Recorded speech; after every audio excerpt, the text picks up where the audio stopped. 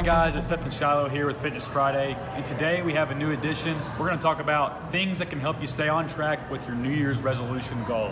So the first one, you have to make a plan, and don't be afraid to plan ahead. If you have it planned out on a schedule, you're more likely to carry it out just because you see it more.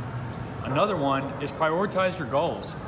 This can help by narrowing your focus. You can sort of cut out things that aren't going to help you reach your goal, and that way you can just focus on the end result. Number 3, we would like you to set short-term goals and celebrate small victories. So maybe if you're trying to eat healthier, you went all week without eating a dessert or sugar and that was your goal. So celebrate with a small treat on the weekend.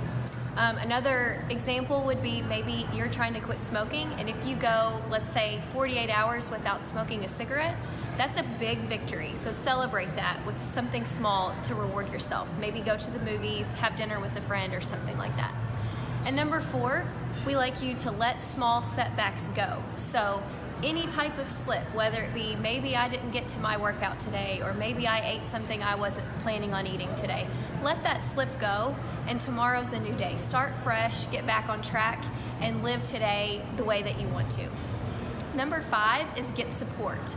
And this we like to see in all aspects of life. Studies show that people that get support from family or friends are more likely to be successful in reaching their goals. So elicit some help from family or friends, whether they're on the same track as you or not.